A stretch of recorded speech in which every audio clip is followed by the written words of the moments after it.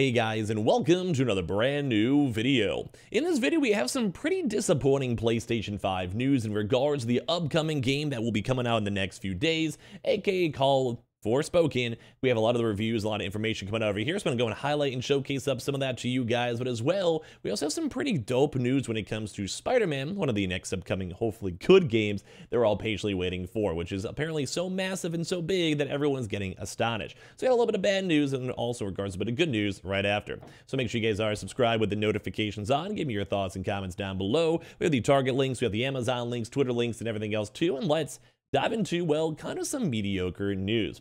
So as you guys may or may not have seen, Forspoken's had a lot of kind of big criticisms before it's actually come out. Now, I myself have not had a chance to go and touch it still, but a lot of folks have finally had a chance to kind of discuss their thoughts. And so far, it hasn't been so good. So in case you guys haven't had a chance to see a lot of Forspoken, the game itself is an intriguing one. It's kind of an open world game. You guys can see a little bit of gameplay up in the background over here, where it's intriguing. It's really based on magic, open world, and a lot of folks are not very happy. Some of the reviews are in the 4s, some of the reviews are in the 6s. Some of the reviews are basically stating that they saw and they kind of got the vibe of what they were going for, but it just didn't hit. Although we have on the opposite side, we have seen some folks that are giving us some nice 7s, 8s, but this is not one of those games where it seems like a lot of them are pushing on this like 10 out of 10 best game ever, and I think a lot of folks are getting a little bit more skeptical. You can even see some things maybe might be better left unsaid. So right now it does seem like a lot of folks are very not happy with it. So they've had a chance to go and see and stop me if you've heard this one before.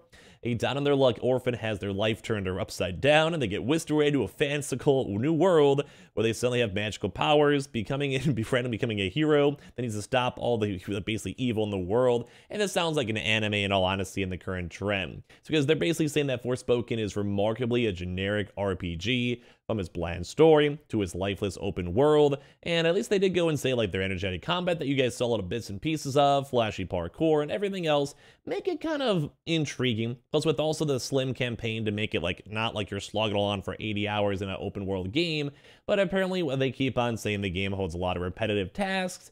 There's not a lot of appeal, there's not a lot of love, unless you want to do trophy hunting, which some people are iffy on, even myself included, and it just seems like this game is kind of falling flat for this upcoming PlayStation 5 exclusive. The newest action RPG from Square Enix puts you in the brooding shoes of Frey Holland, a well-acted but largely unlikable New Yorker who gets pulled away through a portal to the fantasy realm of Athea after actually becoming bonded with an equally unlikable talking armband she calls Cuff. And the 4 realms of Athea have been affected with corruption, which has forced its populace into the last remaining city of Sepal. So basically, like, people are seeing the game, and so far, they're not happy. Yeah. So apparently, like, one of the biggest things is they love the animations, they like the style, they think the game itself is kind of cool and dope, and it does have potential, but sadly, I think a lot of folks keep on claiming that the game just goes and falls flat. A lot of these reviews I've been looking through to kind of give you guys like your early impressions to make sure you guys can maybe try to cancel your pre-orders or maybe kind of wait and see a little bit more gameplay before anything else comes out. A lot of folks are saying, like, it's not bad. It's like they're saying it's average. It's not like a groundbreaking game. It's not a game of the year, and it's a little bit on the disappointing news so far. So basically, the world and story are about as bland as they come. Equal parts predictable and forgettable. There's not so offensive though, but the real crime is how poorly the writing establishes any of its characters and the relationships, and it's kind of been a big critique a lot of folks had. They're saying like these conversations and the audio and the dialogue were just so mediocre at the end of the day, which I feel so bad. They're saying it almost seems like a buddy cop movie as well. It just seems strange. And apparently also saying like the bonding happens more off screen, and the story, which is mostly told through exposition dumps between large stretches of open world. It's kind of like if you had to rely on only the God of War story from you talking to with the characters, unless like they're transversing, not from like cutscenes or a proper like storyboard or whatever. And they even say it can be fun though. So basically the combat and the parkour, they are saying it is kind of fun. And we even saw, like I said, some of the gameplay over here, where this does look kind of dope. It looks very smooth. Animations can maybe be still slightly better, but like there's things going on. You can kind of see some of it where like it's different. You know, they're trying to focus more on magic and open world, which I can appreciate. Like I like this. I like the idea of having a game like this because it is, you know, it is different. But it does kind of seem like, oh, if you have a kind of a mediocre story, you can just kind of bounce around kind of doing nothing. Almost kind of gives like a Ghostwire Tokyo vibe, where Ghostwire Tokyo had kind of cool combat, but it did get repetitive after a while after doing it like 100 different times. And then the story itself was okay, like you were kind of intrigued, but like if you want to continue, you almost want to sometimes play a game just to see what happens in the story next. And that's kind of what a lot of these big reviewers keep it going into. And also they keep on saying like a lot of this game is not even worth exploring. It's an open world game where a lot of this stuff is just meh. Like you have the cool like traversing, you can like float around, you have all the animations and stuff, which is cool, but they keep on saying that the actual world itself is just mediocre, where it's just not that much going on, and like it's just not worth it. Like if the story is kind of short, then like what's the point of playing the side game stuff versus like God of War, where I felt like even the side stories, they had their own little mini missions that felt like they flowed into the game even after you beat the game. Like it felt like a very good, generally good game. And also because the open world is apparently big, which is great to see, but a lot of folks are just assuming like these tasks are just mediocre, it's just not really worth doing, it's not that fun, and it does kind of seem like this game is not necessarily going to be a flop, because don't forget, games like High on Life still had mediocre reviews, but they were still enjoyable, like they were still worth playing, people still had a fun time doing it, but at the end of the day, it just hasn't seemed like it's so big. So a lot of these kind of things are saying, yeah, like, you've seen the game before, you've played the game before, it's just kind of a flesh out of the water type style of game, and like, it's cool, like, you can see like some of the animations here, some of the style here, but like, it doesn't seem like anything that's groundbreaking, anything that's changing the complete flow of the world. Like, it's not changing video gaming as a whole. Like, I mean, I'd still check it out. I would still play it. It seems okay. We've also had other different things, too, as well, like we see from GameSpot, too, that are like, hey, here's the game, like, taking the inspiration from isekai anime stories.